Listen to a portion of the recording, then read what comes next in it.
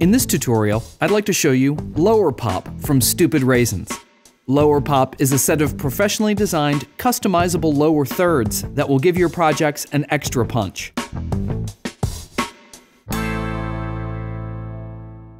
Lower Pop was designed exclusively for Final Cut Pro X.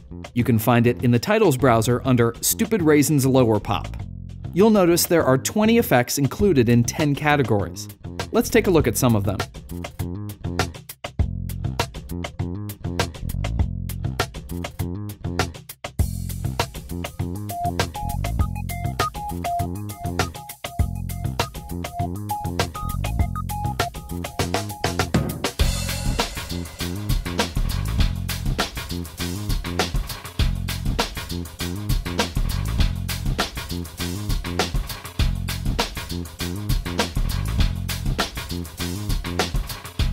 As you can see, Lower Pop can easily take your projects to the next level and can be totally customized to suit your needs for some great effects.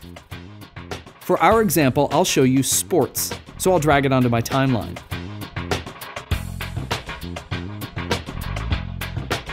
First, using the on-screen control, you can position the lower third wherever you'd like. As a note, some lower thirds move only on the X or Y axis because the animation is dependent on a specific position. You can also double-click each individual text field and change it right in the canvas if you wish. In the parameters, first you have the option to include a build-in and build-out animation. Next, format your text and change its color.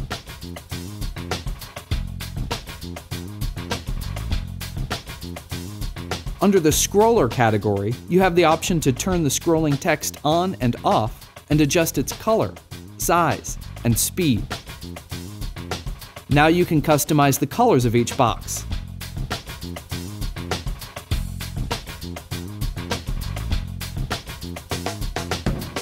And finally, adjust the drop shadow to taste.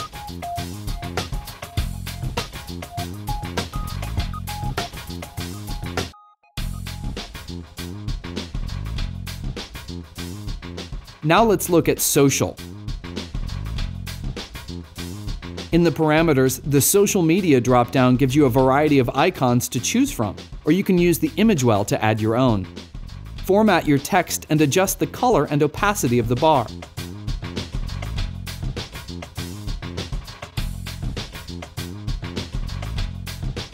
And again, adjust the drop shadow to suit your taste. Lower Pop from Stupid Raisins is an excellent addition to any editor's toolkit for quick and easy but stylish and customizable lower thirds. FxFactory offers a huge selection of great effects, and if you don't have them yet, I suggest you go try them out at noiseindustries.com.